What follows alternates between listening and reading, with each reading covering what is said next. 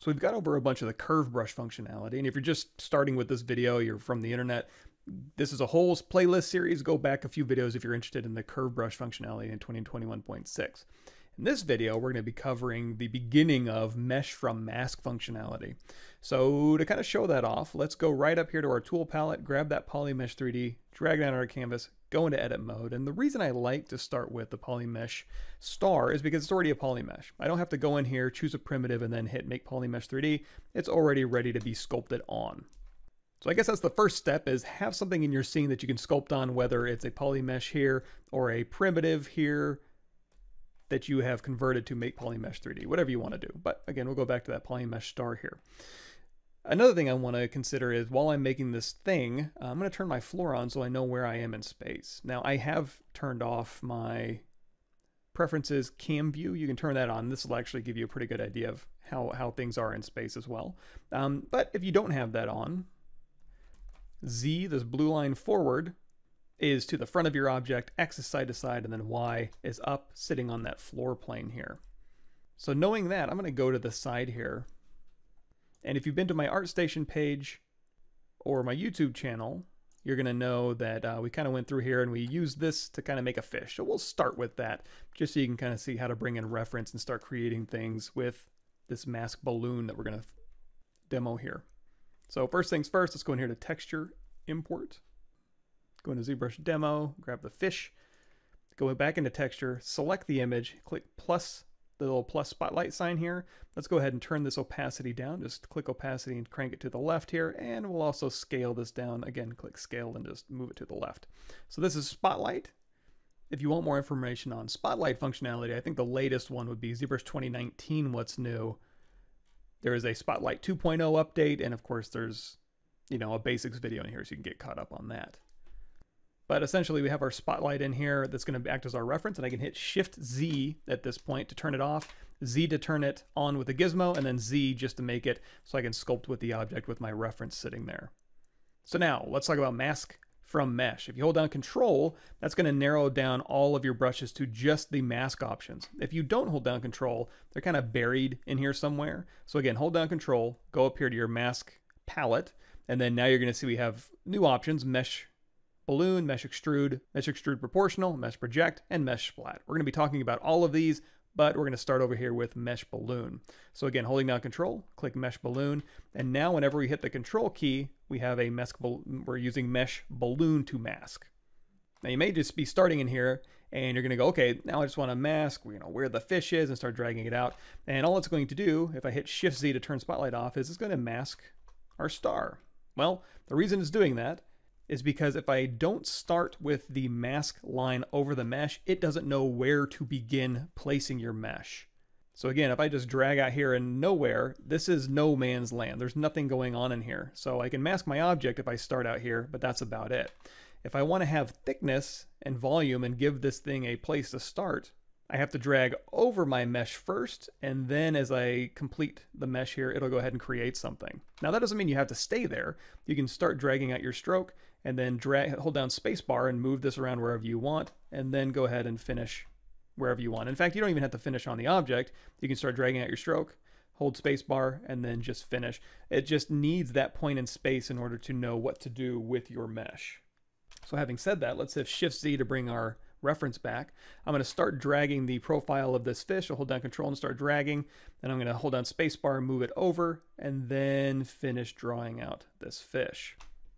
So there we go. Now we do have a problem. If I hold down, or if I do Shift Z to get rid of the spotlight again, and I go to the side here, you're going to see it's off center. Because essentially where I started drawing, it picked that point in space on the Polymesh star, and then put the middle right where I started drawing.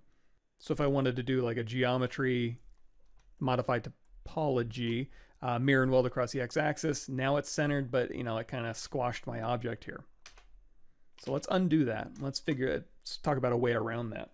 So I'm going to hit Shift Z again. And again, I want to make a profile of this fish. And here's the thing. If you don't want to have to deal with this and holding on spacebar and moving your object around, all you need to do, we can go down here to like initialize Q grid, rotate this grid so we're Z forward here from the side, scale that out. And now when I draw, I have an object sitting there, and I can go through here and I can go ahead and just drag on the fish. The other cool thing about doing that method is if I hit Shift Z, it actually puts it right down the middle because the starting point on this plane is luckily right in the middle of world center. So it's kind of the best of both worlds. You can start on the object and on the object. You don't have to worry about using your spacebar, and you don't need to worry about world center. However, it is going to come in handy if I hit Control Z back to where we had the star sitting here. It's going to come in handy to know some of the functionality I'm going to talk about. So again, let's make this fish. We're going to hold down Control, start dragging out, and then we're going to finish the profile of the fish. And before I let go, I'm going to hold down Shift. And what that's going to do is force it to go in the middle, world axis middle. So I'm going to move my camera back to the side here. And let's say I keep adding stuff to this. I'm going to hold down Control. I'm going to make this fin. And you're going to see also, as I'm dragging this out, it has that red line behind it. They've added lazy mouse functionality to the mask brush. You can control that by holding down Control, going in here to the stroke menu, opening up the lazy mouse menu. You're going to see here's your lazy radius. So number one, if I turn that off, now I don't have the red line behind it anymore and it's acting like it used to. However, I can go in here, turn on lazy mouse, crank that lazy radius up, and now you're getting a nice smooth stroke. In fact, we're going to be in there a bit, so I'm actually going to take the stroke menu and just drag it over here to the left so we can always see it. Now I'm going to turn this lazy radius down just a bit while we're using it, and we're going to go over here again and we're going to hold down Control and start dragging out this fin. Now when I drag out this fin, you're going to see again it starts wherever I touch on the surface. So while I'm from the side, I'm actually touching right about here. So when it draws the mesh, it's going to center that mesh right on that point I touched. So again, following this here, and you know what, we don't even need this reference. We'll just Shift Z, get rid of that. We know what a fish looks like. So I'm going to go over here, hold down Control and start dragging this out, and there we go. However, if I hold down Control, start dragging this out, and hold down Shift, it's going to shoot it right to the middle.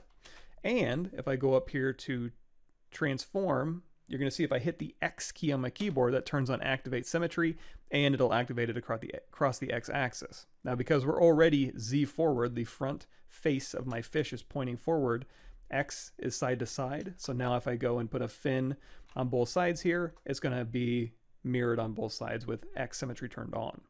However, again, if I hold down Control and then before I let go, hold down Shift, it'll push it right to the middle. So this is useful if you want to not hold down Shift and just put in a little fin here and here. And then if you do want to, put something down the middle, just go ahead and put your middle shape here, hold down Shift, and then hold down Shift before you drop it. And there it goes. There you go. It snaps it right to the middle. Now, if you wanted something thinner, you can hold down Control. Again, every setting that I'm changing, you want to make sure you're holding down Control. If, for example, if I don't hold down Control and I change my Z intensity down, and then I hold down Control and drag the shape out and hold down Shift to shoot it to the middle, it's still going to be pretty fat. And I'm like, well, I moved the Z intensity down. Remember, in order to change the settings for the brush we're using, which is the mesh balloon, hold down Control, so the mesh balloon modifier brush is selected basically, and then go down here to Z intensity, drag out your shape, hold down Shift, and now you'll get a thinner shape. So again, if we want to put a fin on the back here, we can go through here, mask, and then hold down Shift. That puts it right down the middle. So you can use a combination of holding down Shift, letting go of Shift, and putting things in the middle of your world, or just having them start wherever you put it on the mesh. So again, if I want to put an eyeball on here, in fact, I want to put an eyeball on here, let's switch the stroke out. Instead of lasso, let's choose circle. So we can use a circle stroke, and we'll just add an eyeball here. And you know what? Let's fatten that up. I'm going to hold down Control, bump that Z intensity up. So there we go. We can add a circle here, a circle here. We can just keep adding circles all over the mesh. And because I didn't hold down Shift, they're all going to be stuck wherever I first started that brush stroke. Now, if I want to put a circle out in space, like it's breathing bubbles, I can start a circle stroke here and then use my space bar to move it off the object, hold down Shift, and boom, it'll put it right down the middle. Or I can hold down Control, make a circle, move it off, and if I don't hold down Shift, wherever that point is on that mesh that I first touched, it's going to put it right there. And because we have X symmetry on, it's going to be the same on both sides. So now, let's hold down Control. We're in Mask Balloon. Let's switch back to Mask Lasso. And again, I'm going to go over here, give myself some room to put a big Loch Ness Monster kind of neck and head on here. So what I'm going to do is I'm going to hold down Control. Again, I'm going to start on the mesh because that's going to tell it I'm ready to make meshes with this brush. So I'm going to go up here. I'm going to make a big neck shape, and then go back down, and I'm gonna hold down Shift so it snaps to the middle of my world. Now I want to put a head on here, so I'm gonna hold down Control, and you maybe think, okay, for the head, I do want to hold down Shift because I want it to be centered in the world, so I'm gonna hold down Shift, and this time it added to it. You can see it kind of Boolean those two shapes together, kind of voxelized it all into one shape here. So you may notice now you can hold down Control and then hold down Shift, and it's going to continue adding those shapes to your object. And in fact, you can hold down Control and then Alt, and it'll subtract shapes. And in fact, there's even one more. If you're familiar with Boolean operations in ZBrush, we have union, subtraction, and intersection. So holding down Shift will union, holding down Alt will subtract, and then holding down Control, Alt, and Shift before you drop will do an intersection. So let's go back to where we just had the head and the neck. Now the reason we're able to do this is because we didn't move our camera. So you're going to see if I move my camera and then go over here and be like, okay, now I want to cut the eyeball out again. You're going to go hold down Control and then Alt. It's just going to add eyeballs to it. Or, if you go down here and you hold down Control and then Shift, it's just going to put a shape down the middle. Now there will be fancier ways to kind of Boolean objects when we get into live Boolean methods with other mesh masking options, but for mesh balloon and the organic nature of it, it's probably easier if you just, don't move the camera, hold down Shift to add, Alt to subtract, and then just realize if you ever do move the camera and then start drawing stuff again, if you move the camera, you add a shape here and then hold down Control and then, keep moving, it's going to keep adding more shapes. However, if you don't move the camera, holding down Control and then Alt, or then Control and then Shift, it'll keep adding to that shape. Now we've talked a little bit about if we hold down Control and we go into Picker here, you're going to see we have want Z and continuous Z. So if you choose continuous Z, that's going to continuously evaluate the surface it's going on. So if I go through here and I put on a shape, it's going to evaluate the surface and put this right on there. So if I hold down Control and drag that Z intensity down, we can put like a little blanket mesh on top of the pre-existing mesh. And if I don't move the camera, again, hold down Control and then just hold down Shift before I commit, it'll go ahead and add to it. And the same if I go down Alt, it'll cut it out. However, if I go back into Picker by holding down Control, do want Z, that's just going to evaluate the surface one time. So wherever I start dragging and then I make a mask, it's just going to put that shape right on that one surface. So here, it's going to put that shape wherever I first started drawing. And then if I go into Picker and do continuous Z and I start drawing here, it's going to kind of stick it to the surface with a continuous evaluation of the underlying surface. So basically, Picker 1Z is like a free-flowing shape that's going to conform to just one point, the point you start at, and then continuous Z is going to constantly evaluate the underlying meshes and put a blanket over it. But again, hold down Shift and add to that shape, hold down Alt, subtract from that shape, and if you move your camera and then do this again and hold down Shift, it's just going to add more geometry. Again, move the camera, there you go, you got more stuff here. It just keeps layering up more blankets of geometry. So let's crank our Z intensity back up. Again, hold down Control first and then crank your Z intensity back up. Let's take this undo slider and get rid of some of this mess here. Then let's talk a little bit about the actual shape of the mesh balloon. So if we drag this out, you're going to see, oops, let's go back into Picker and say want Z. You're going to see we get this shape and it's nice and balloony. And in fact, for these demonstrations, I'm going to hold down Control and then I'm going to tap Shift to make sure it shoots right to the middle. So now we're getting this nice balloon shape. And how that's happening is if we go in here to if we go down here under our brush menu and the curve option here, you're going to see there's an edit curve. Just click on that and now you have a curve in here. So let's go ahead and just hit the reset button. And if this one, we'd hold down Control and then again Shift to shoot at the middle, getting very much the same result. However, if you hold down Control and we pull this way out, we're going to get that profile curve in our mesh. So again, hold down Control, make the shape, hold down Shift before you commit, and now if we go to the side, it's not a nice balloon shape, it's this shape right here. It kind of goes out and then down, gives you more of a boxy shape. Let's hold down Control, let's pull this way in, and then hold down Control and then Shift before we commit, and now we're getting almost nothing out here, and then just a little whoop right here where our profile curve is. Having a little more fun with this, let's hold down Control, hit Reset, flip horizontal, And now if we do this, and again, hold down shift before we commit, now we're getting the opposite, which is it's all geometry, and then it kind of divots out, or, you know, kind of cuts in the balloon shape we had previously. In fact, if we take this offset and we just drag that up, so we put this offset line here. I don't know how often you would use these shapes, but just talking about how this curve works, we might as well go over them. Hold down Control and then Shift before you commit, and now we're getting a box shape with this kind of profile offset line cut in. Now let's go ahead and again reset the line, get rid of your offset 0. Let's crank up our strength. So now we're going to get a stair-stepping pattern. We in fact crank the steps up here. You know, let's flatten these steps out a little bit here. So play with the strength and the steps number here. So when we hold down Control and then Shift before we commit, now you're getting that stepped look. And there's one more option here. Hold down Control, hit reset.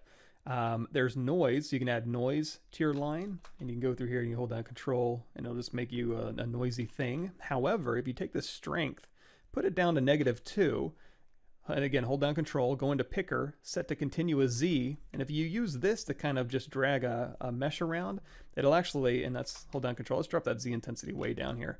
You're going to see this, I'll give you a little splat effect. So you can go through here and you can kind of splat geometry on, and in fact, that's an actual brush we're going to use later. So if you want to recreate that brush, that's essentially just modifying this curve and the picker to continuously update and the thickness, and you essentially have the splat brush. Now there's just a few more things we need to talk about. Let's take this undo slider and again, just get rid of some of that mess. And we'll go ahead and hold down Control and reset that curve. In fact, if you want to hold down Control, go in here to brush. Oh, we have our brush menu over here, and then just see reset current brush or reset all brushes. There we go. Now we have our original curve back for this brush. So we talked about transform activating in the symmetry, which means if we draw on here, select mask balloon, it's going to go to both sides, mirrored across the x-axis. We can go in here and we can say, turn on radial count. And now when we go through here and we mask off, it'll do radial symmetry. And I'll bring this up in later videos too when it's a little bit more relevant. But when I'm going through here, and let's turn off. Let's just tap X to turn off our symmetry here. We can go through here and we're making a shape, and you can hold down, because we have underneath the stroke menu here, lazy mouse available, we can hold down Shift, and then we can have straight lines. So we can hold down Shift, Shift, Shift, and we'll get very straight lines. And when we let this go, you know, we get a little bit more straight lines to our profile. And there's one more thing I need to bring up. It's going to be maybe a little bit more useful in some of these other brushes, but again, we can change the stroke to be, you know, whatever shape you want. This is a rectangle. And again, as long as you don't move the camera, you can go through here, you can hold down Control Alt or then Shift, and then just keep adding to that. It's a cool little shape here. Let's go ahead and add a circle here, and got a cool little human guy. But what I really want to get at is you can hold down Control, go into rectangle, and then you can add an alpha. So you can go through here and you can drag out an alpha, and that'll give you the shape of the alpha as well.